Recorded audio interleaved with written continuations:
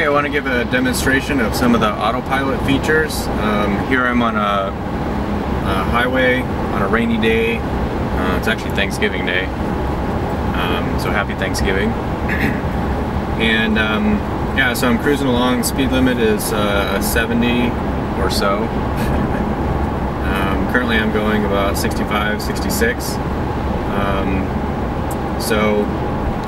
Just a quick overview of the autopilot features. It includes auto steer, which uses the ultrasonics, the radar in the front, and the imaging camera in the windshield to navigate the car, keep between the lines, and avoiding the car in front of us, if there is one.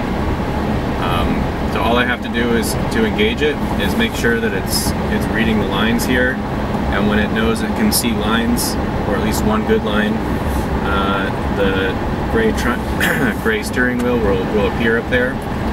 That's the auto steer icon, and then I pull my cruise control lever towards me twice. That engages. The icons turn blue. You get a little, and the lanes turn blue, or the lines. You get a little warning that you need to be able to take control at any time, keeping your hands on the wheel. So I'm going to keep mine pretty close to the wheel. My previous cruise control was set at 36. That's a little bit slow for the freeway, so I'm going to bring that up to 65 right now. Then for demonstration, I'm just going to keep my hands, kind of loosely away, and let the car drive.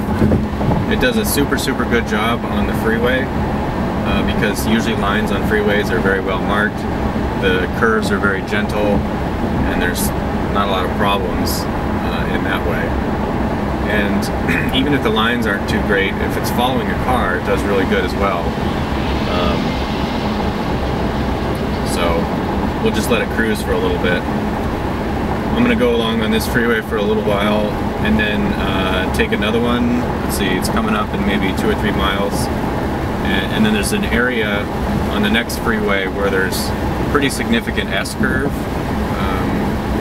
to the point where all the lines are painted solid white, and you have to reduce your speed a little bit. So I just want to show you how it navigates that, because it's a pretty good test. And today's a really good day to do it because it's Thanksgiving morning, and what kind of losers are driving around Thanksgiving morning.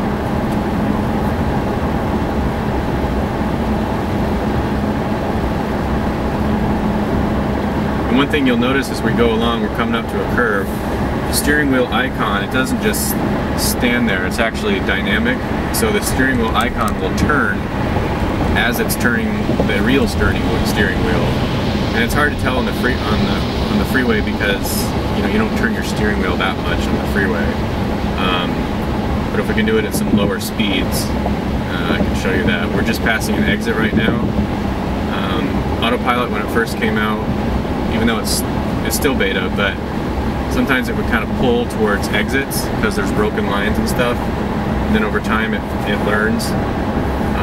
So on a high-speed freeway, it does really good at not taking an exit. On like your 4-lane highways or whatever with traffic lights where you might have a lot of exits, sometimes it doesn't. It starts to pull, and so you have to be aware quite a bit more. So I'm going to take this up to 70 miles per hour. That might catch us up to some of these cars ahead of us.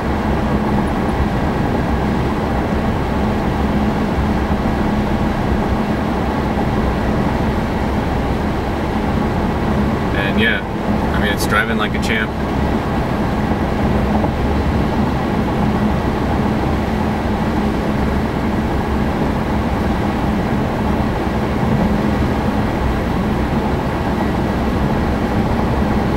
I have learned a few tips and tricks with just using autopilot. Every so often it will ask you to put your hands on the steering wheel, and then it detects the torque to know that your hands are on the steering wheel. And you can actually, you can keep your hands on the steering wheel and it will turn with your hands on it.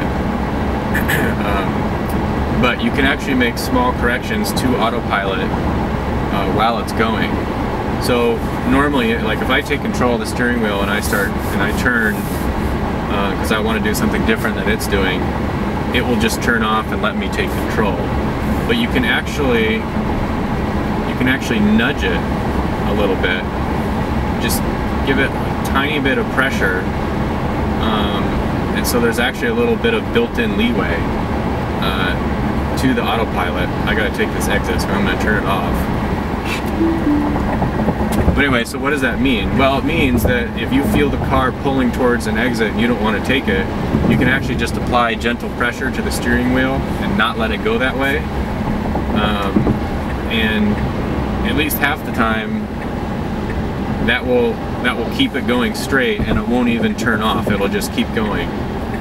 Okay, I'm gonna turn on autopilot for this curve here and watch the steering wheel. This is a ramp to the next. I guess I should turn on auto steer. There we go. Actually, I can go a little bit faster. So if you can see the icon, I hope you can see it. If not, I'll have to redo this video.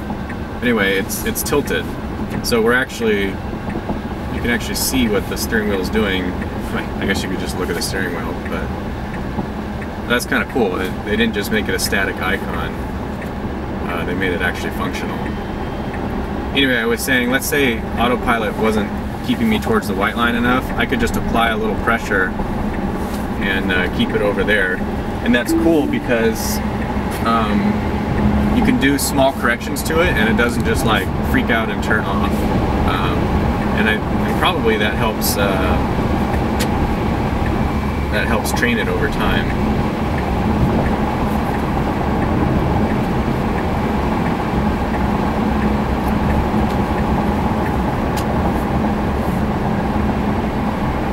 Alright, so we're going 70.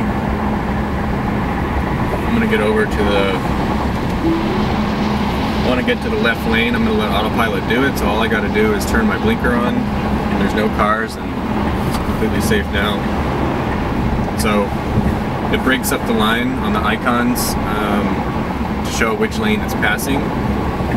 So we passed into that lane, and now I'm going to go over to the next lane, and there we go. Other videos will show that, like I think Bjorn Nealon has one with, oh, what's his name? I'm just blanking on his name. He has the P85D. Anyway, they when they're testing out the lane change, they try it next to a car, and the car won't crash into the car next to it. So that's cool.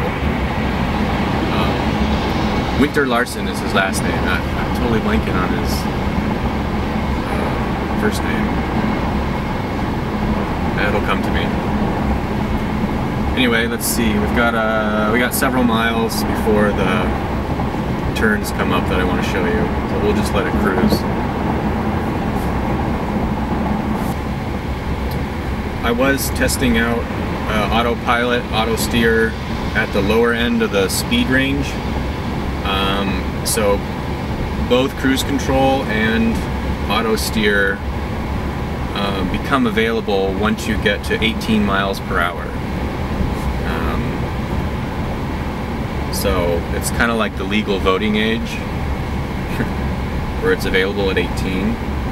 Now, if you have cruise control on and auto steer, and you're in stop and go traffic, or the car in front of you stops, the car will, autopilot will take you to a complete stop and resume driving with no intervention from you. So it's not like it doesn't work below 18 miles per hour, but if you don't have it on and you start driving, it's not available until you reach 18 miles per hour. So I've had to switch cameras because my Canon, the battery died.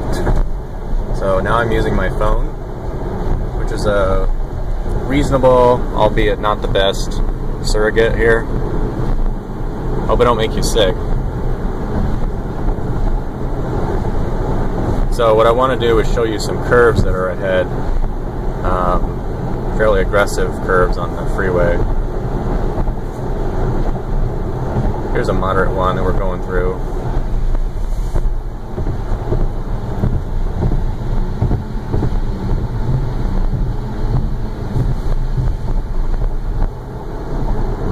doing really well. Okay, here we are driving along. We're getting pretty close to those curves.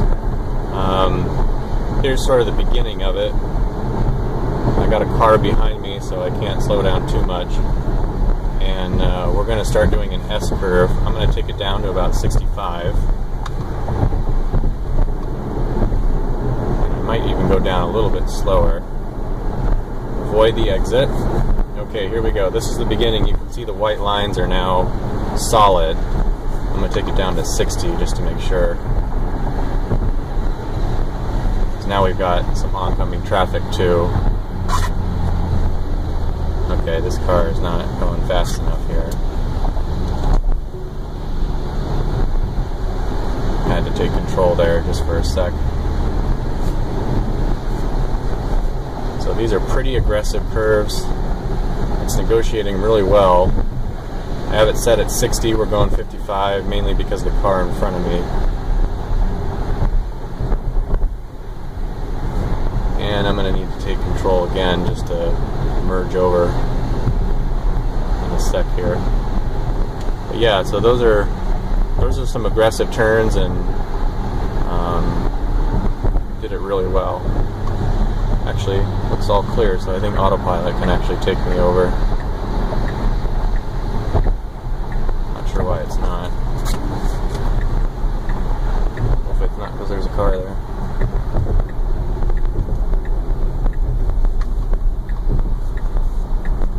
Okay, next up is a 30 mile per hour rated ramp.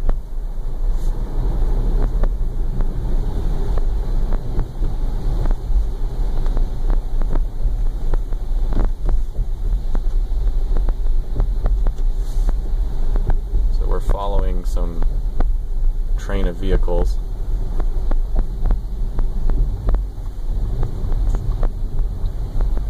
So again, I'm not steering, this is all the car, and I'm not using the brake or the gas pedal.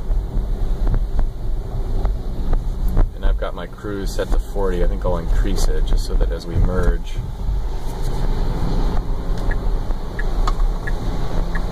and I'm letting autopilot merge. I just turned the blinker on so that it would. Stay behind here just for a little bit. The car behind me is super tailing me, so I don't know if he's going to jet around me or not. Doesn't look like it, so I'm going to let autopilot take us over again. There we go.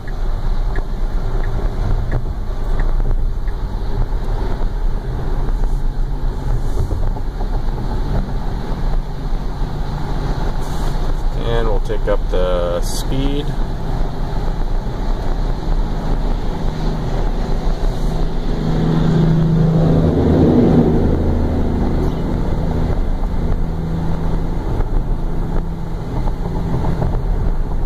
Very nice. Very nice. So, yeah, it's a super fun feature. Works extremely well on freeways, as well as bumper-to-bumper traffic. And it's kind of fun to help train it on, you know, some of the city roads, some of the slower speed highways and stuff like that. You have to be always ready to take over, because it will yield control to you. Oh, now I'm getting the put your hands on the steering wheel thing. So I'll just put my hands there and it goes away. What was I saying? Yeah, so it will yield control to you in any kind of emergency situation or anything, so you always have to be ready. But it's a super fun component of the car. Probably one of the best features. I actually probably wouldn't have gotten a Tesla this year if it wasn't out. But I didn't want to buy another car, a new car, until there was something with, you know, auto steer or some sort of autopilot, and Tesla just got to it so fast. And it works really well. So anyway, thanks a lot for watching, and if you like this video, give me a thumbs up, and I hope to see you in the next one. Happy Thanksgiving.